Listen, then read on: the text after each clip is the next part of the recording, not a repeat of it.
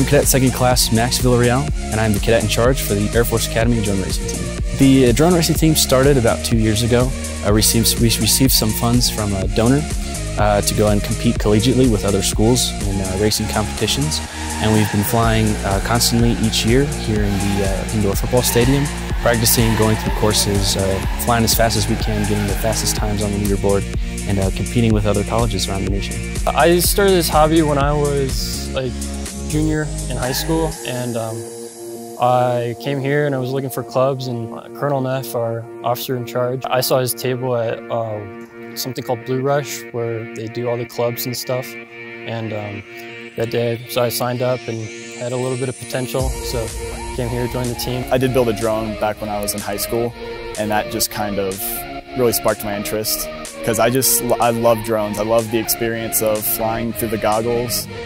It feels like you're really up there in the drone. We accept pretty much anybody who's enthusiastic, and we help all of our team members along the way, coming from no experience to now they're flying full 5-inch quadcopters and doing really well on these tracks. So we're a very hands-on team. We consider ourselves a family. This is a sport. You're on a team, but they're also your family. We help one another build and get faster each day. We do tryouts at the beginning of the year, and we have them fly in a simulator. And depending on how well they do in the simulator, they get transitioned into a little drone called a whoop, and it's a little drone like that big. It's a lot more forgiving when you crash, pretty easy to fix and replace. Once they get handle of that, they get moved up to like the base model. It's big, spins 5-inch propellers. That one could really hurt somebody, so you have to have a certain amount of skill. So usually the races are conducted, we'll have all the pilots on one starting line, and that'll be right before the first gate. And as soon as the race starts, they will pass through the first gate and then make 3 laps around the course. In a race, you're trying to go fast, but you also need to not go so fast that you overshoot your gates or just completely go out of the bounds of the course. So the learning curve is pretty steep. There's a lot of material to try and grasp hold of, because to be a pilot, you kind of need to be a mechanic.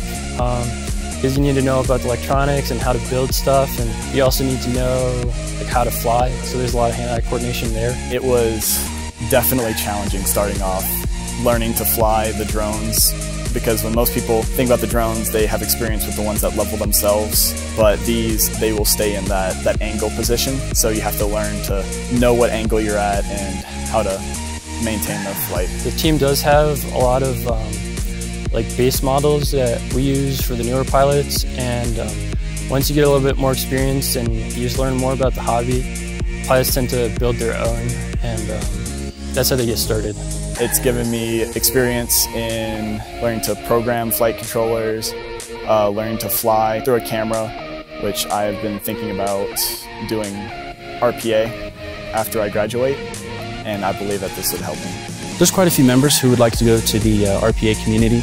I myself would like to fly fighters, but it varies depending on acquisitions, logistics, RPAs, pilots, systems operators.